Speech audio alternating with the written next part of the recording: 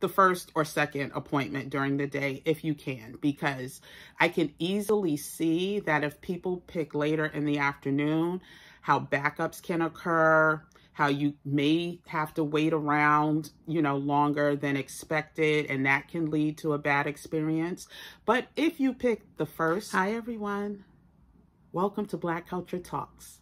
On this channel, we talk about all things related to Black culture, specifically as it relates to travel, wellness, and finance. I'm your girl, Kim, aka Kim with the Gems, and today I'm coming to you with the video that I promised based on another video that I did where I talked about getting my temporary residency for Mexico. Yes, so today I'm going to walk you through my step-by-step process and how I was able to get approval in 10 days. From the time I started the process to the time I was approved, it took literally 10 days. And I'm going to walk you through step by step. I'm going to include some video links and some how-to tutorials. So grab your pen, grab your paper or your notepad or your iPad or whatever it is, and take notes if you're interested in getting your residency without all the stress, hassle, analysis, paralysis that often consumes us when we take a journey like this. So let's just go ahead and get started. If you missed my video where I talk about, or I show you in real time, my process, go ahead, click the link in the description box. I'll also add it somewhere in this video for you to check out. But I walk you through what it was like going to the New York Consulate. And we are so consumed with researching. And when I say we, I mean people in general. So many times we get stuck in the research process, which leads to procrastination, which then leads to us never accomplishing and executing on whatever the goal is that we had set for ourselves. So back in May, I took a trip to Playa del Carmen, Mexico, stayed for 5 weeks, loved it, loved it. And when I came back home, I knew that Mexico in general was someplace that I wanted to eventually claim residency in. So I came home in June, didn't really act on anything regarding to residency, but about the middle of July, I started, it just stayed in my heart to go ahead and start the process. So I went on YouTube, started down a rabbit hole of watching video after video on gaining residency, the first part 1 in the United States. Now, while I do recommend doing research, there are some pointers that I'm going to give you about listening to what others say. If I would have listened to more than half of the recommendations that I found on YouTube, I would have spent a whole lot more money going to another state, because time and time again, I heard over and over that New York was horrible. The New York Consulate was the worst consulate, or one of the worst consulates, to apply for your residency. So I actually started looking and going to the Atlanta Consulate and or the consulate in New Orleans, because I kept hearing through my research that it was much easier. People who had been denied in New York or had bad experiences in New York went to these states and voila, they were approved. And so I really did consider it. Then I started digging a little deeper, and what I realized was, or what I said to myself was the worst that can happen in New York is they can say no. And if they say no, then you execute on that no. You find a way to get to the yes. And so with that being said, on August 1st, well, it was actually July 31st. I was like, you know what?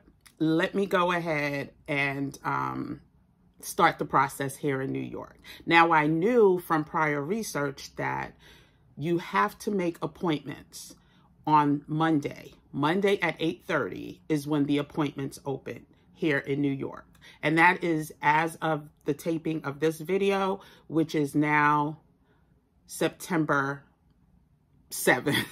Had to double check. It's September 7th. So as of August, you can only get an appointment for your visa application through an online process. And I'm going to walk you through that process later on with the visuals on how to sign up if you're interested. But the takeaway is be very cautious, or proceed with caution, when you listen to the experiences of others as it relates to their process. Because I'm going to tell you, my process in New York was easy peasy. Like, I don't know why some people had bad experiences at the New York Consulate, but that was not my story, and the reason why I felt compelled to also do this video. Because if you are in or around the New York area and you are interested in getting Mexican residency, I highly recommend New York Consulate being your first stop. Before you buy a plane ticket, before you do anything else, try New York first. The first consulate that I went to was in New York City. On top of them not having good customer service, and the lady that processes the visa, she had attitude. I had some questions for her that I've been trying to call and ask her over the phone for, but I couldn't reach her, so I had to actually come there in person. Now, I will say you have to have your I's dotted and your T's crossed, and we're going to get into that next. So, since I am a firm believer that time is the most precious commodity that we all have, I decided to go ahead and go all in with the application process. I was not going to dilly-dally worrying about gathering documents. On August 1st, at 8:29, was on my computer, ready to secure an appointment.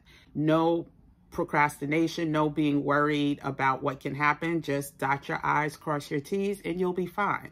So 8:29, I'm on my computer. I then refresh immediately at 8:30, and voila, the appointments appear on your screen for that week. I was able to secure. Now, I knew I kind of wanted to do not the next day, not that Tuesday, but Wednesday through Thursday would have been fine. I initially picked a Thursday. By time I clicked that appointment slot, it was gone. Another recommendation, pick the first or second appointment during the day if you can, because I can easily see that if people pick later in the afternoon, how backups can occur, how you may have to wait around, longer than expected, and that can lead to a bad experience. But if you pick the first, which I think is 8:30, I know that's the only one that showed for me, 8:30 for the week. I picked an 8:30 a.m. appointment for Wednesday, August 3rd, to ensure that if I wasn't the first, I was the second. Hopefully things would go smoother than, if it was later in the day. And to my surprise, I had literally no problems the day of my appointment. But getting back to the process. So I picked 8:30 a.m. on August 3rd. And then I went to work. I had not gathered, all of the documents that would be required for the appointment, but I had 48 hours to do so. So I went straight into go mode and started to gather the documents that are required. Now, I'm going to now read to you exactly what documents are required for the New York office. Take note, though, each office is different. So this is specifically for the New York Consulate. And another distinction between the New York office and other offices In my case, I did not receive a confirmation email listing all the necessary or required documents for the application. I've seen during my research that I believe the Miami office sends that out. I think the DC office may also send that out. But in New York, you just get a simple email just saying, click here to add to your Google Outlook calendar your appointment, but no further instructions. So all of the instructions are on the website. I'm going to walk you through the Consulate for New York website and how to schedule your appointment, as well as the documents that are required. I'm going to look down as I read, but you'll be able to follow along up here, as well as I will include the link in the description box for you to do on your own time when you're free. So currently I'm on the Consulate, Nueva York, and there's an option for you to select if you want to read this in Spanish or English. I am reading in English, and it's the Visas Department, the Department for Documentation for Foreign Nationals. So the first option you have is to click for an appointment. It really doesn't make sense to click that now because it's not Monday at 8:30 a.m. So there'll be nothing for you to view as it relates to appointment times. But what you can do is look at the application, which I will click on to. But first, a little bit more about the appointment. It tells you that the estimated wait time for an appointment can change and that you can only do one appointment per applicant. So if there's a family of 4 or 2, more than one, then you have to do separate appointments. So clicking onto the application in English. So I have clicked onto the application and it's very self-explanatory. You have to fill out your personal information. The one thing I will also say, pay attention to how you fill out the dates, because the dates are filled out not like they are here in the United States. They're filled out how most countries fill them out. So it's not month, date, and year. It's day, month, and then year. So please make sure that you fill that information out correctly, because you don't want to give them a reason to cancel your appointment, to reject your application. Just make sure you follow their rules exactly how it's laid out. So first you fill out part 1, which is personal information. You fill out part 2, which is called complementary information, which is your address, your occupation, the country where you live, if you have a criminal record, et cetera, et cetera. And then you next have to fill out information and purpose of the trip. That's part 3. And you'll see it's the date of entry into Mexico. You can estimate that, you know, it doesn't have to be exact and accurate. I think I put mine's for returning September 15th, but I probably won't get there before the 15th, but just in case, but you can put, you know, a little later. If it's emergency, if you need to travel much sooner, put that down, because that may expedite the application process. It may not. But just again, other information about if you've ever been to Mexico, purpose of your trip, length of stay, have you ever been deported, et cetera, et cetera. Then if you have minors, you have to fill out information in part 4 related to the minors. And then you have to list all of your supporting documents. Now I'm going to go over the documents that they require. You want to include that information in this section. And if there's anything else that you decided to include. Keep going down, and then there's more information for your signature. I did not sign until I was in front of the person reviewing my application. I didn't want any problems with that. I didn't date it until I was in front of the person. Now, I have heard people that have signed and dated it. It was completely finished prior to sitting down with the person, but I didn't want to risk that. So that's the application in a nutshell. Now let's go back to the main page. Another thing that I want to call out is that there is an application fee that in New York, you can only pay in cash. They do not accept cards. Don't even try to come with anything other than cash. They will not accept that form of payment. You would then have to go out and try to find cash and bring it back, but just go with cash. And it's right now, actually it says effective January 1st, 2017, all visa applications will have a cost of $48. This is to be collected at the time of the consular interview and will not be refundable.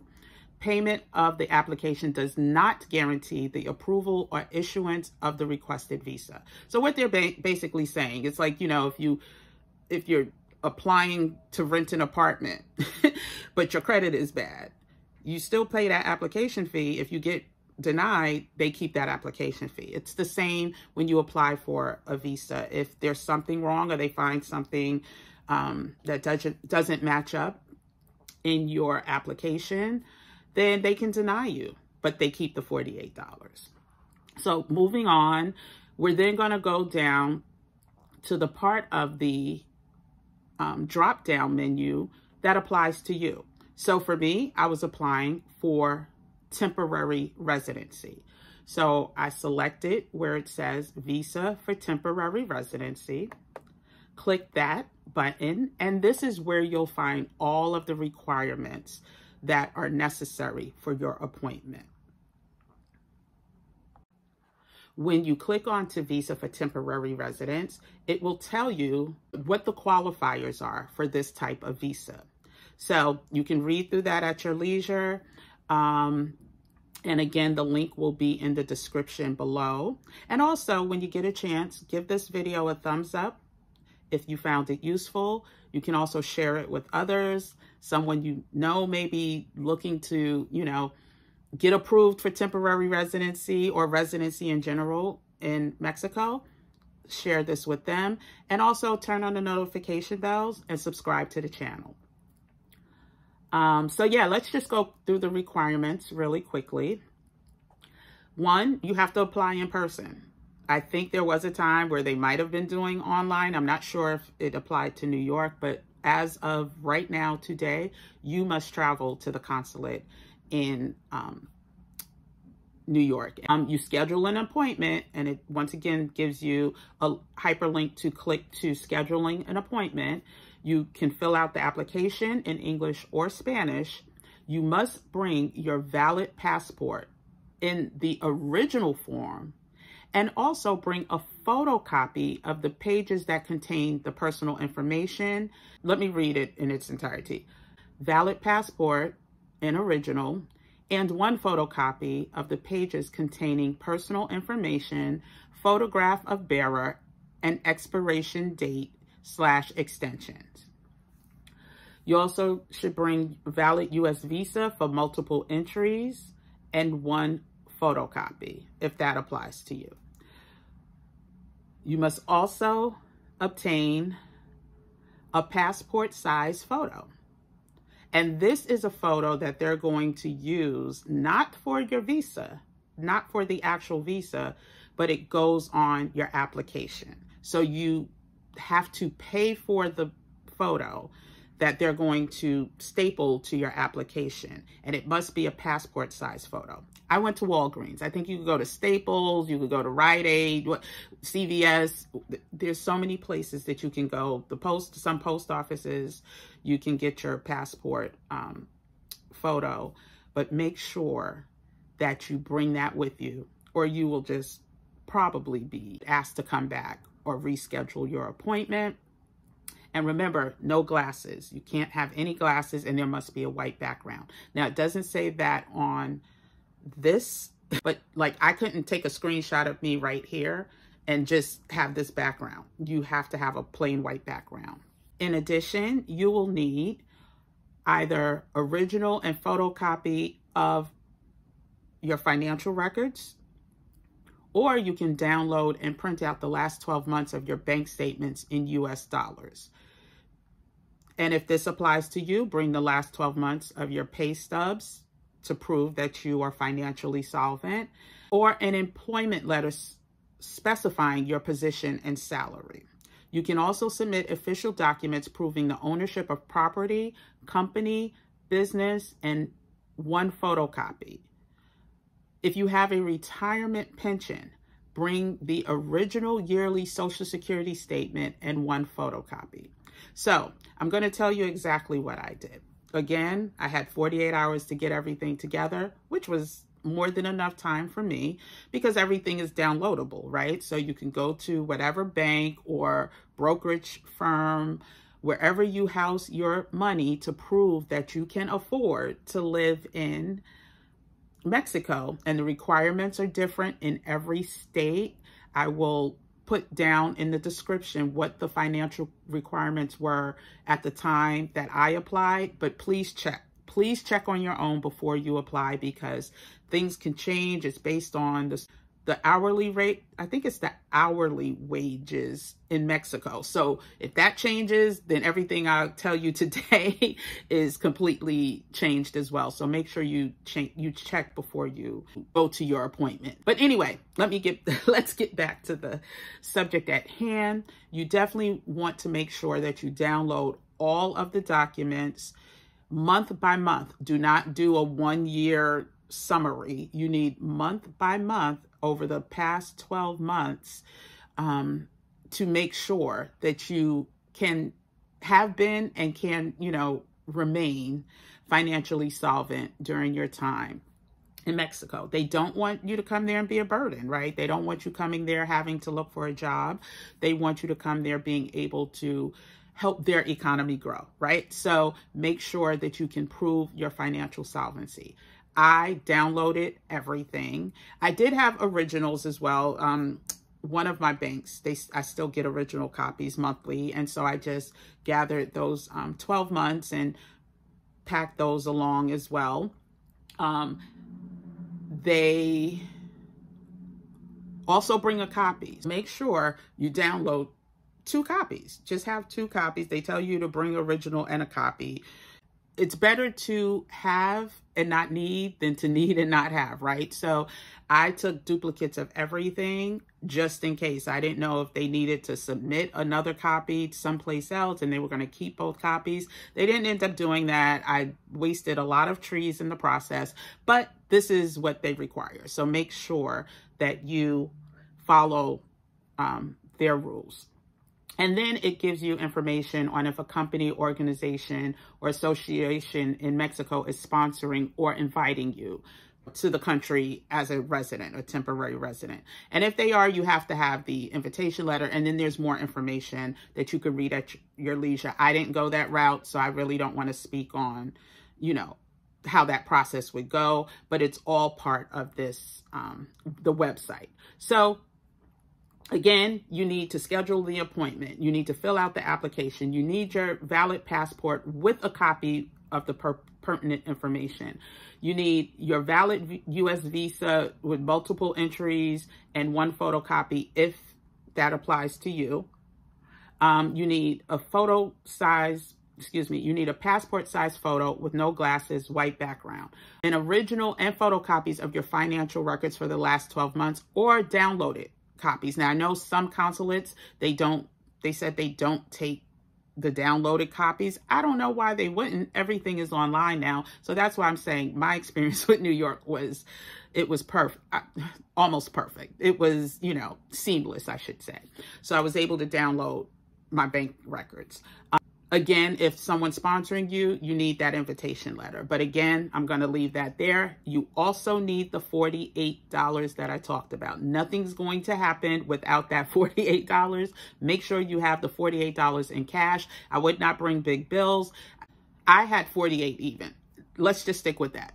Take 48, make sure you get enough change to, even if it's 48 singles, make sure you have $48 in exact change to not give them a reason to make you have to leave and come back. So that was the requirements. I made sure I put my own list together and I checked things off one by one.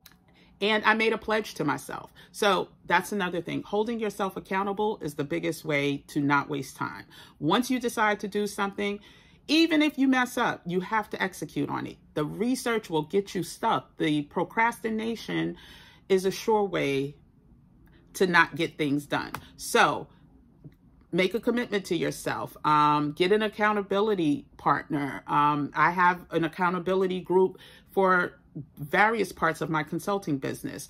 I promise you, they work. So if you need someone to keep you, on your game, to make sure you get your goals accomplished, get someone to do that. The next thing I want to tell you about the New York consulate, which is different from some of the other consulates that I heard about. Do not expect to get your visa and your passport returned to you the same day, like I did. I was not aware that, I thought there would be an approval or same day approval or denial. That was not the case. I walked out basically in the dark, but kind of with high hopes because they kept my passport.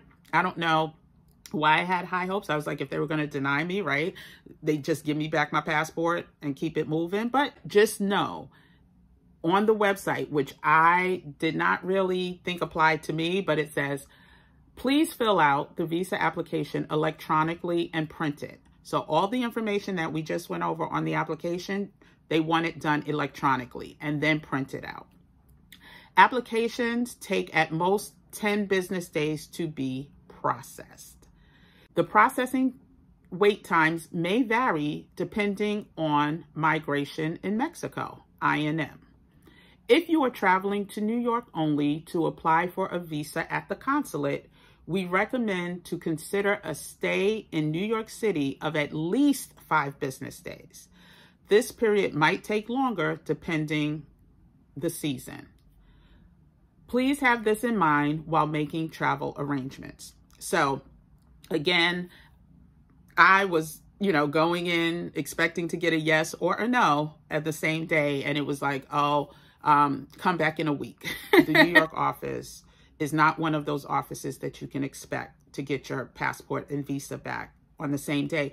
And I personally think it could have to do with staffing issues and just the sheer volume this office receives of everything from visa to every type of request you can think of that comes through the New York office. So just be aware of that. So Monday, I make the appointment at 8:30. I immediately go into go mode. I start to print out all of my financial documents in duplicate form, and I separate them by institution. I wanted to over deliver. So I printed out every brokerage account, every bank account available. So I printed out way more than what they needed, but I was happy. I was fine with that. After I printed out all of my documents, I then just on Tuesday decided to go get my picture taken.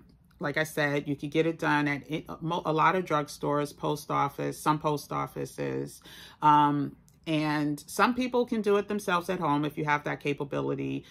That's fine as well. I didn't want to take any chances. I went to Walgreens, white background, passport size photo.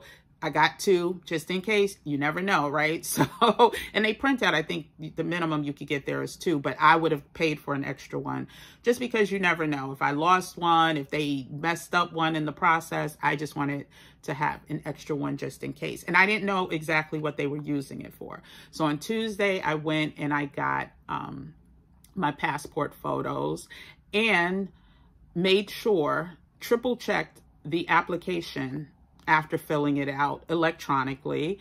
I wanted to make sure that everything there was no typos, everything was filled out accurately, because I think that's where people get frustrated and where the problem lies, is that they do not have their I's dotted and T's crossed, and therefore giving the consulate a reason to either deny your application or make you reschedule your appointment. And they were making sure the I's were dotted and the T's were crossed. So everything that I listed as a requirement was checked, including my financial records. So don't think they're not going to go through. And if you're lucky and they don't, because I've heard some consulates didn't even look at the financial records. Yeah, don't let that be you thinking that's going to happen. And then they scrutinize. So let me add this. Just to be on the safe side, with the printouts of some of my financial documents. The bank is not far from me, so I just went and had them stamp it, like an official stamp of the bank, just to verify that these were official documents. But I only did that with one bank, and it was the bank that I probably have the least amount of money in. But I was just like, just in case. I couldn't get to the other banks. They're mostly online banks, so I just wanted to have the stamp from the one retail bank that I was producing records for. Do that if you want to. Again, I just wanted to be over prepared. So Tuesday evening, I triple, quadruple, checked my documents over and over again just to make sure everything that they were requesting was laid out in easy to read format. I had labels on them with the month, so she just wanted to flip to a month. I just wanted, again, it to be very organized and easy to read and easy to comprehend. I highly recommend that because, again, you know, you don't want to give them a reason to be like, okay, I don't have time to deal with you, come back another day. So Wednesday morning, I leave super early. Super early. Well, yeah, I left early because, you know, Murphy's Law. I didn't want to risk something happening. I live in New York City. Anything could have happened with accidents, traffic, whatever. So I left super early, got to the consulate. My appointment was 8:30. I got to the consulate at 7:30. And I will say, from the time I got there, everyone was just pleasant. The security guard, she literally let me go up to, there's a meeting room that they have. It's on a different floor from where my interview was going to be, but she let me wait up there. I did hear her telling people, no, you need an appointment. Like, there were people there who showed up without an appointment. She made it clear to them, you will not be seen because you have to make an appointment. She did let them know how to make an appointment. And there was a line of people like that had shown up earlier than I did, I guess, thinking if they got there early enough, they would be seen. And that is not the case. So make sure you have your appointment or you will get turned away. But again, she was gracious. She let me wait on the second floor in the meeting room. I'll show you. It's actually where I have my paper stack, but also I took a little picture. They have a nice, cute little step and repeat. So I did a little photograph, a little photo shoot there, a little video shoot. So yeah, she told me to go up to the third floor about 5 minutes before my appointment time, which was 8:25, which I did. People, you know, the workers were just filing in. So that's why I'm certain, I'm almost certain that the first available appointment is at 8:30. And then like 8:35, someone came to the front, got me, took me, you know, to the back, and the interview process began.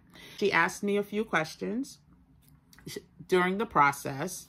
But why did I want to move to Mexico? How many times had I been to Mexico in the past 10 years?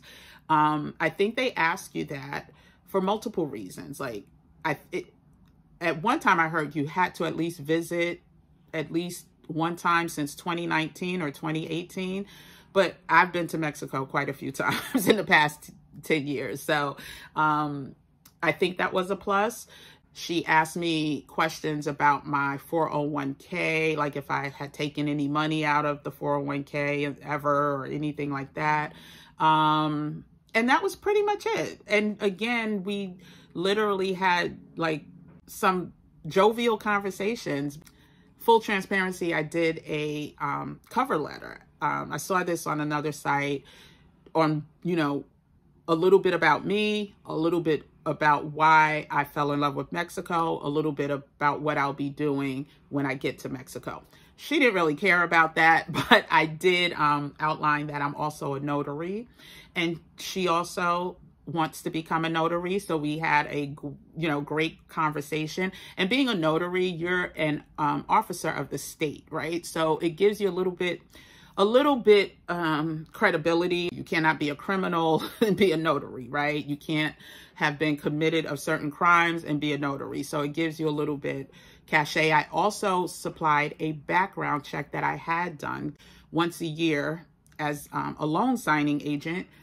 You have to get a thorough background check. And so I had one done last year, November, my latest one was from November, I want to say. I had that. She took a copy of that as well. So I think that just added to the fact that, okay, you don't have to do a background check on me because here's, you know, I'm providing that, you know, for you. I was fully prepared. I think she appreciated that. The interview did take an hour. Now, I will say, I think she was also training someone, so that may have been why it took a little bit longer. But at the end, I saw her staple my picture to the application. She then told me she was going to take another photo of me, and that ultimately became the photo on my visa. So she took a photo. She asked me for my, you know, cash, my $48. She gave me a receipt. And then I'm thinking she's going to tell me yay or nay, right? And then it was like, okay, come back next week, Wednesday, a week from today, anytime between 8:30 and 1. It was either 1 or 1:30. And I'm like, okay, so does this mean I'm approved? She was like, well, you have to come back next week between 8:30 and 1:30. So very poker face. I had no idea what it meant. Left a little defeated, right? Left a little defeated because, and again, if you check out the video, it's in real time. You will see my response to getting that news. And then a week, you know, of anxiety. And I said, you know something, I'm gonna be there first thing. I'm gonna be there 8:30 on the 10th. Just, you know, who wants to wait around all day, right, to figure out if they've been approved or denied. So once again, I got there a little earlier than I should have. That's in my video as well. Got there, went upstairs, and the lady I interviewed wasn't there, but the woman she was training was there. And as soon as I walked in, she came, well, not as soon as I walked in. I waited for, I don't know, maybe 10, 15 minutes. She came out. She was like, are you here to pick up your visa? I was like, I don't know. Am I? So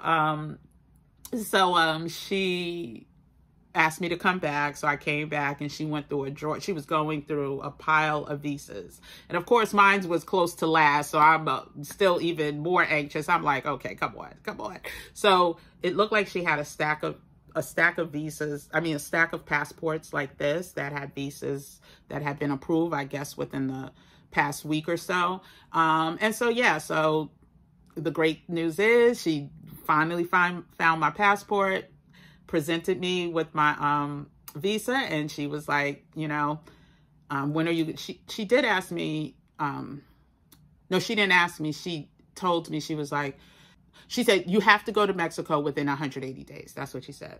Make sure you're in Mexico within 180 days to finalize the process. And so I will be. Now, I will also note, I just heard that they did away with the visas under 180 days for American citizens over the past, I think I heard this last week. So now, you know, all Americans are guaranteed 180 days on their visa. But it just feels good to, you know, also be a resident of another country, and a country that I've been wanting to live in since after I graduated college. So I'm looking forward to, you know, spending more time in Mexico and being immersed in the culture and really diving into relearning the language. And so I wanted to do this video for anyone who is procrastinating, who's still on the fence about it. Just attempt to get it done. Like I said, the worst thing that can happen is that they can deny you and you can immediately reapply at the same consulate or someplace else. But you can, you know, double check and see what you missed out on. And it could be something as simple as not providing the right documents, not providing 6 months of financials versus 12 months, whatever. But I want you to go ahead and get the process started and not be fearful by what you hear on the internet. Because like I said, I started developing a sense of fear for going to the New York office, just knowing that it wasn't going to work in my favor. And look, it did. And it did without any problems, except for me having to wait a week, right? But had I really honed in on they called out that, you know, it could take up to 10 days, but I totally ignored that. But, you know, now you know, New York is not that bad. If you live in the tri-state area, I highly recommend. If you're coming from out of town, that's on you, because they told you that it could take, you know, up to 10 days. So just, you know, I wish you luck. If you have any questions, please put them down in the comment section below. I will answer just as soon as I can. And if you know, are interested in signing up, you know, to learn more about the process and getting an accountability coach, if that's what you need, you know, there'll be a link in the description box below as well. So thank you for joining. Thank you for tuning in. My name is Kim, aka Kim with the Gems. And I'm looking forward to answering any and all questions. And if you want to see more about my journey to residency once I get to Mexico, I'll share that with you as well. Just let me know in the comments and I'll be sure to do that video as well. I'm probably going to wait until hurricane season is over to go back. But yeah, so I'll take you on that journey as well. Once again, thank you for tuning in to Black Culture Talks. Be sure to like, comment, subscribe, hit the notification bells. And I'm almost at 500, y'all. I think I'm about 7 people, 6 people, 8 people away from my 500 subscriber mark. Thank you guys. Thank you all. I appreciate the love, and I'll see you on the next video. Adios, mis amigos, mis familia.